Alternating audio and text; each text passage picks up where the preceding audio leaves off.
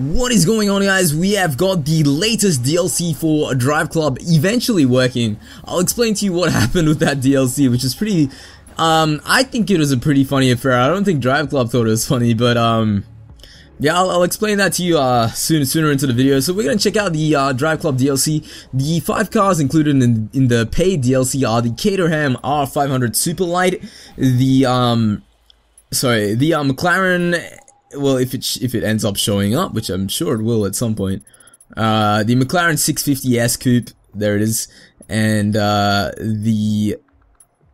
was the other car? Oh my god, I feel so embarrassed, I don't know what the other car was. Crap, please save me. Crap. Alright, this isn't good, obviously. This is not good at all. There was another car. The Icona Vulcano was, the free car for the month, but I'm not sure what the other paid car for the supercars was. I'm sure we will figure it out eventually. But the other 2 paid cars were the Jaguar CX-75 Prototype Edition, and of course the Ferrari Enzo. And this is a really cool car, one of my favorite cars that I've seen from a DLC that I want to come to the game, because Ferrari's engines are absolutely fantastic. They have, as I was explaining to a non-car friend a couple of days ago, they have some of the best engine noises out of all cars made in the entire world. Now, I'm just going through this list again, hoping, of course, it was the Chevrolet Corvette ZR1 Continental Edition. Now, this is a cool car, but, not a big fan of Corvette, that's probably why I forgot it. On the other hand, the McLaren 650S Coupe, I don't like this car that much, but, I do like McLaren in general, so that should be fun to drive. So we're gonna check out the Caterham's R500 Super Light here, and, basically what happened with Driveclub servers was, they ended up, malfunctioning for people in Europe, which includes me because I'm in Australia, and everyone in Europe was basically unable to download the DLC, and basically we're behind by a day now. I'm pretty sure America's had this DLC for a day and we haven't actually had it, so yeah, that's the reason I was unable to upload the video. I've been checking the store constantly for the past 2 days to upload this video of the new cars, but I haven't been able to. So, yeah, sorry about that late video, but I personally could not do anything about that, unless I somehow went and bought Driveclub on my US account and, you know, paid for the season pass again, but that'd be completely stupid, so, yeah, I didn't end up doing that. Now, this car at the moment, what I'm seeing, it's decent. It's not the best thing ever. It's a nice car to drive. It's just got some, I have a feeling this slight rain is affecting it a bit. Other than that, it's a pretty nice car to drive, not gonna lie. Now, I don't actually know much about this Caterham car, so please bear with me if I suck at... Oops, we're gonna break all these mirrors here. So please bear with me if I don't actually know much history behind the car. It looks like a classic. Now, I'm not sure how well this car actually drifts, but it doesn't seem like it drifts too well, to be honest. The car's pretty nice to control, however.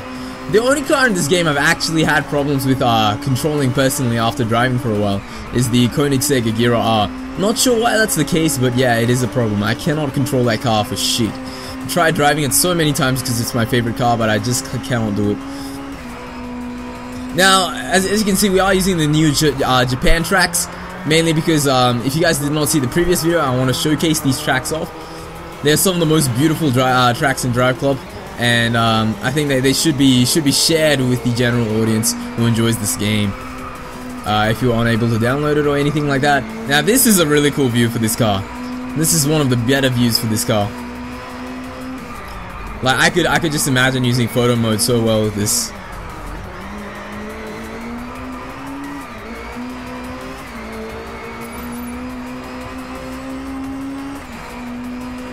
As you can hear, the engine noise is fairly high pitched, which is not bad, not a bad or good thing.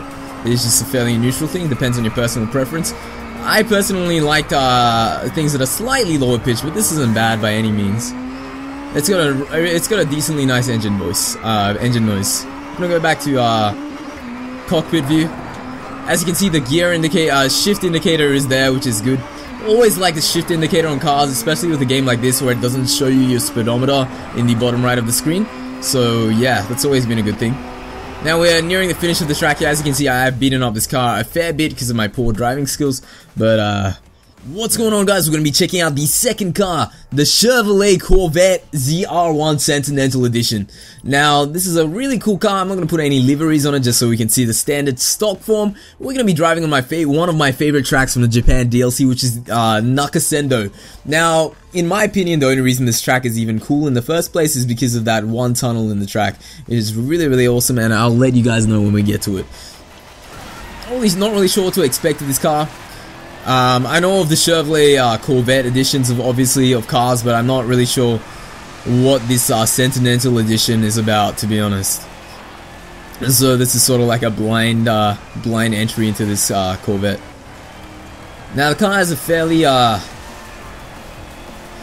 passive engine noise, which isn't a bad thing by any means. We're gonna actually go ahead and change the audio so we can hear the car engine a bit more. So we're gonna change it to 60, go back, so now we can hear the car engine a bit more, hopefully. It's still got a really soft engine regardless, but it's got that deep engine noise, which a lot of people like, but not a big fan of, but it's not too bad at all. It's got a really nice front view, this car.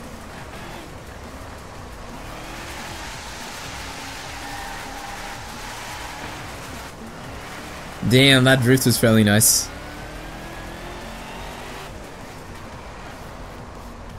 Oh, didn't take that turn good at all.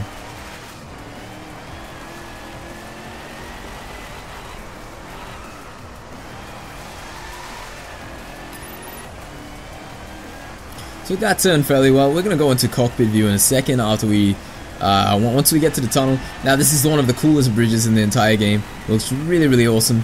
And yeah, I mean, like, that's another reason I like this track. It's just it's got such variety in the entire track. It's amazing. Now we had to do a bit of a handbrake there, but that's fine. Managed to get the drift off and the turn fairly well. So we're gonna go into cockpit now, and you guys will see what I mean by this tunnel. This tunnel just reminds me of Singapore, to be honest. I mean, fantastic tunnel, one of the best tunnels in the game. I love going through this tunnel every time I play this track. So yeah, it's just my personal preference. Might not be a thing with everyone, but yeah, that's the main reason why I do like that track. Now we didn't take this drift the best we could have, but we didn't end up crashing, so all is good. We're gonna go into dashboard view here and check out. Now, in my opinion, if you're playing this game seriously and you're playing it for times, you should definitely be playing this view, because most of the high-end cars do end up having the speedometer and revolutions per minute meter up there, so it does end up helping when you want to tell when you need to brake or anything like that, and it also gives you most of the vision on the screen. Now, a lot of people tell me you should just drive out of car view. That tells you everything, doesn't it? But at the end of the day, that revolutions per, especially if you're going for top timing scores, that revolutions per minute meter is not really that accurate at all. It only gives you an indication of when to shift. But if you want to go for top times, you should probably use this mode, not gonna lie. It's one of the better modes. Now, I'm not good enough to do anything like that, so I might just be talking out of my ass, but yeah. I mean, when I get into this game and I actually concentrate, I'm much better than I end up driving in these videos, but I'm still not the best guy ever. I mean, there are definitely people that are better than me out there at this game for sure, but I do think I'm definitely not the worst either, so yeah. Trustable yet somewhat unproven resource is what I think I am. Let's go on ahead and finish this track in outer car view, because it's just such a nice track, and I can't just drive this track in dashboard view the whole time. That'll be ruining half of the beauty of the track. This is a fantastic turn to just do a drift on. Obviously I screwed it up a bit there, but yeah, if you do manage to get the drift off on that turn, it ends up being extremely nice. Even on this one, this turn is a really good drift. Like, there you go. We got a drift score of like 1k there or something, and we didn't even bother trying that much. This end bit's really good because it's really urban and industrialized, which is pretty awesome, while still maintaining the relatively cultural aspect on the left of the road, which is cool. Now this car, not one of my favorites, but it does indeed handle very nicely. Very nice car to drive in if you do not like engine noises, because the engine noise is fairly low, as I mentioned, and it's not really an uncontrollable car in my opinion. So yeah, the Corvette Stingray 01 Continental Edition, very nice car to drive in. Make sure you guys check that car out. Definitely one of the hidden gems of this. Hey again, guys, we're gonna be checking out the McLaren 650S Coupe in this video section of the video, and yeah, we'll see how this goes. McLaren 650S. Now, this car came to Forza, what was it, 2 months ago? Wasn't a big fan of this car when it did come out, but I've been looking at the site from McLaren, and I've grown quite a liking for this car. I just hope it's better in this game than Forza Horizon 2, which I'm sure it will be. I'm sure they put more effort into in this game compared to Forza. So yeah, we'll see how it will be. So automatically, the handling is much better. I did not like the Forza handling of this car was just extremely fast and didn't really feel good to control, in my opinion. So that was entirely my fault. That was not the car's fault. I was just driving too fast. Let's go to dashboard view for a bit.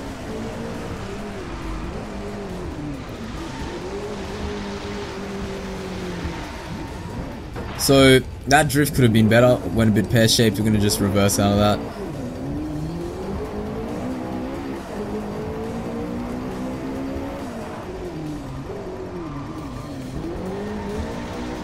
See, I can take turns really well like that, but I just don't end up doing it most of the time. Now, I changed the time of day to be a bit more at night, so we get to see the nighttime tunnel a bit better. And this bridge, in fact, looks really, really nice. So you can see the interior of the car. I can already tell it's much more polished than the Forza Horizon 2 version. So that's really cool. Definitely feels like a better car to drive, in my opinion. Now, one of the cars I'm really, really looking forward to for an entirely different reason other than the car itself is actually the Jaguar CX-75, mainly because of the fact they added curves to the acceleration, which is really cool. So as you can see, this tunnel is just amazing at night. I can't even explain how good it is, because the end isn't blocked either. You can see what's at the other end of the tunnel, which is even cooler.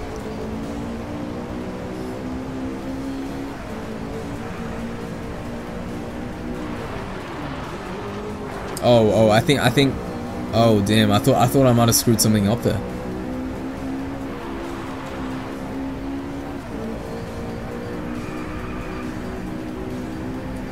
Okay, so we're doing this track pretty well at the moment. The main issue with this track, in my opinion, is these turns at the end. So let's see how we take these. Oh, that turn was pretty good. I'm gonna go into autocar view for this next turn. Show you guys what I mean by these turns are hard to take. You have to like sort of time your drift at the right time if you want to take them at the best potential, and you have to sort of turn as well. It's kind of hard to do, but not that hard once you get used to it. Now this car, one thing with this car I don't like at the moment, it's once you start losing control, there's no way you're gonna get control back. So I'm not sure what the handling stat was, but it feels like it would be relatively low to the others compared to the other supercars.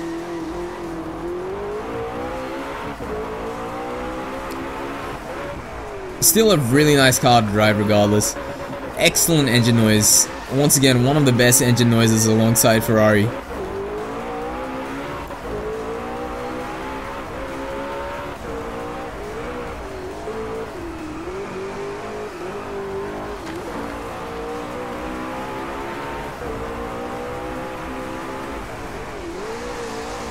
Okay, we're gonna try to do that drift as I said on this thing. So that could have gone better. I just went a bit wide. We still did get about 3k points from that one drift. So as you can see, it is a very, very good corner to drift on, and one that everyone should consider. This track in general is just good in general. I just can't pick anything out of this track. It's just amazing. It's got everything. Even at nighttime, it still looks beautiful.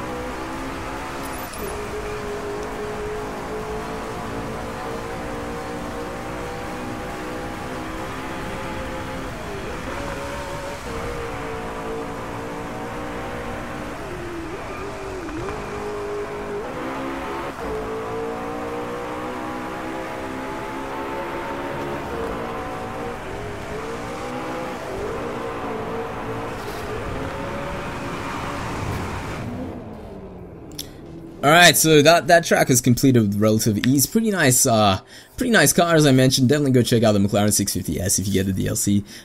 One of the better cars next to, of course, I don't like the Caterham personally, I don't like the Corvette personally, but one of the better cars next to the Icona Vulcano, which I'll show off next. This is a really cool car, as you can see by the door opening itself. It's such a pleasure to drive. This is one of the free cars in the DLC, so if you guys have the game and you have internet access, go ahead and download this. Really, really good car to drift in my opinion. One of the better cars to definitely drift in. So yeah, let's just get it rolling basically. So that corner was extremely close, but we did manage to make that corner. That's all good and well. So you can see it's very easy to control the drift and turn in this car in general. Really nice car driving. The handling's also fantastic, so you won't have any situations where you just can't brake enough or you just don't turn well enough. It'll always work out for you if you want to drift in this car, I'm not gonna lie.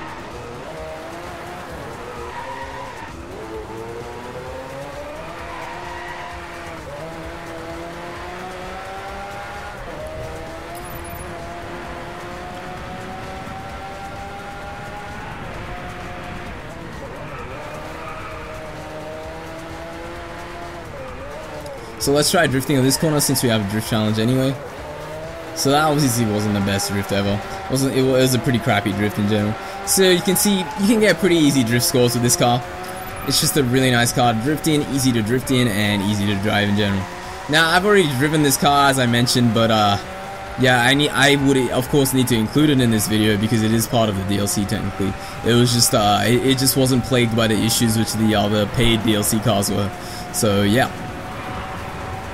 Anyway guys, this is gonna be I think this car just speaks for itself. I mean, I've already driven it, I think that's the main issue. We're gonna go into dashboard view, see how it is, and we're gonna do another lap, and we're gonna finish with the Icona Vulcano. Now this is another car like the Mazzanti Adventure that I've never heard of, and Driveclub has brought to the game, which is fantastic. Whoopsie daisies. The interior of this car, when you guys see it, it is just amazing. This looks like something from the future. It looks like something from the future, but also from the Devil's Den in general. This is like the ultimate reincarnation of the devil, to be honest. It's like, in my opinion, it's the Lamborghini Veneno of this game.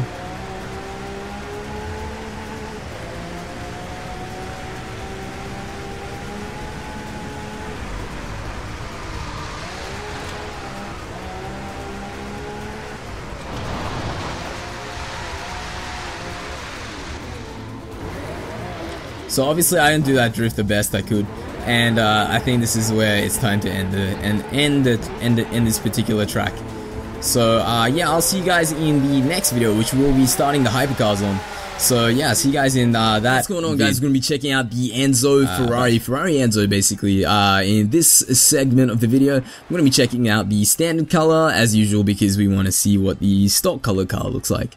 This is Ferrari in general is one of my favorite manufacturers, not because they are one of the most obviously well-known hypercar brand. I mean, like my favorite car is the Koenigsegg, so I mean, obviously I'm not biased or anything. It's just that the engine noise is just so fantastic in every single Ferrari ever made. The engine noise is just this god tier engine, and I don't know how they do it. It just gets me every time. It's literally the best engine noise you'll ever hear from any car in the world. Okay, so that was a very bad turn, but all good. We're still on track to beat this target here.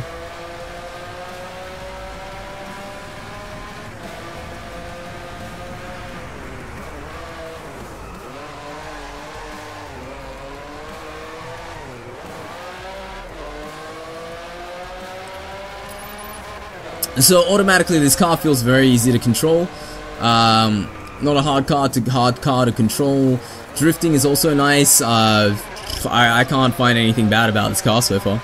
It's nice to control, nice to drive, easy in the rain. We'll see how the interior is. Hopefully the interior is also very nice. I'm gonna swap to dashboard view real quick here. We'll see what it's like.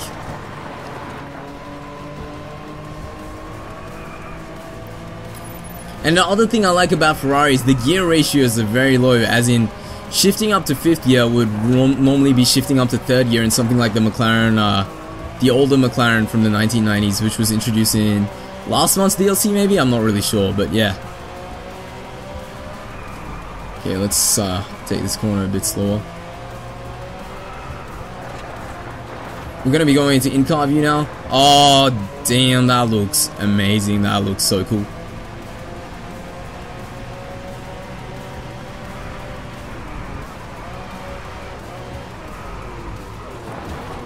Alright, that corner could have gone a lot better than it did, but yeah, it did go pretty badly.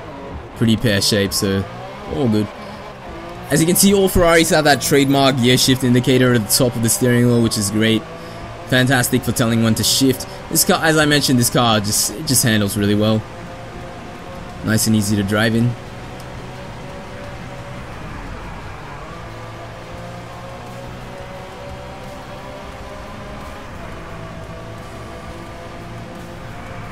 You're probably gonna go a bit longer in cockpit view and then swap to the car that we really wanted to know about, the Jaguar. I can't take this turns for crap though. I'm just bad at driving in general.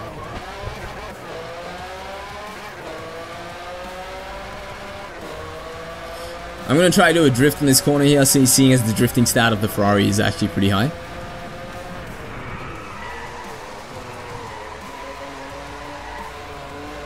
Oh damn, it drifts like a beast. What a god. How do I even stop this thing? It drifts like a god. It can just be used for everything. That was a bad drift, but it still drifted like a god.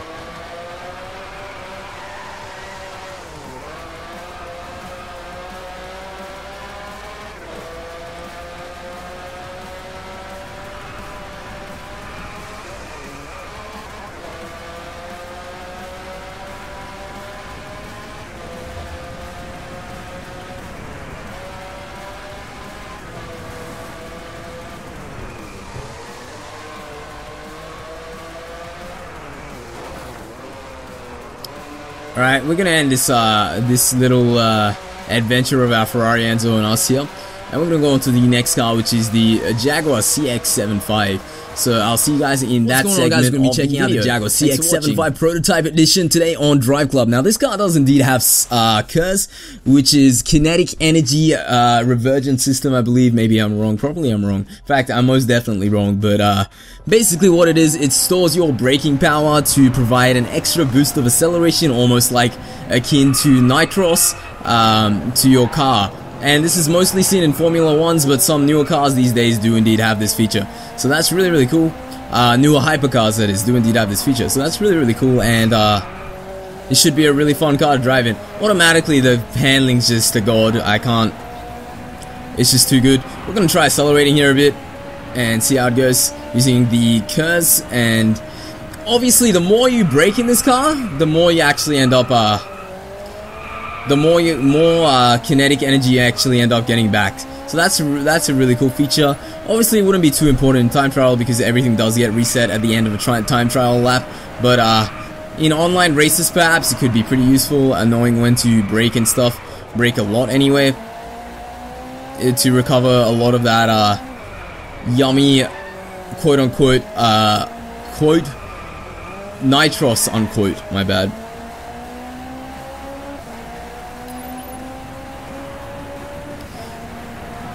So this is really cool. I want to see a car which only has DRS. That'd be interesting. Now, I'm definitely a bigger fan of KERS than DRS. DRS just makes your car go haywire, like, especially on the P1. I just can't drive that car when DRS is on. You can only pretty much do it on a long, straight set of road. Besides that, you're screwed if you try to turn while DRS is on.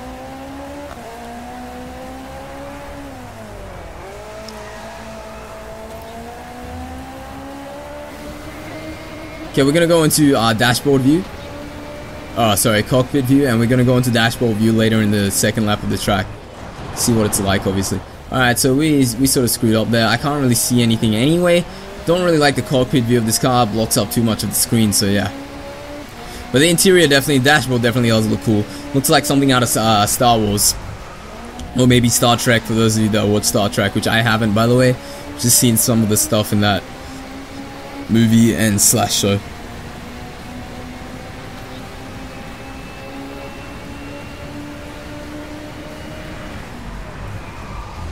As you can hear, that sudden boost there, that was the curves just kicking in. Very clear indication of what gear you're in, which is really, really cool.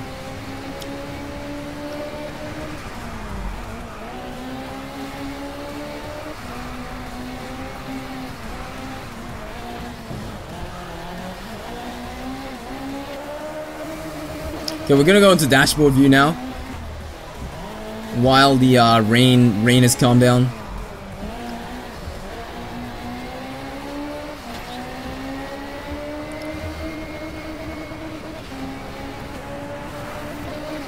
I accidentally pressed that button, to be honest.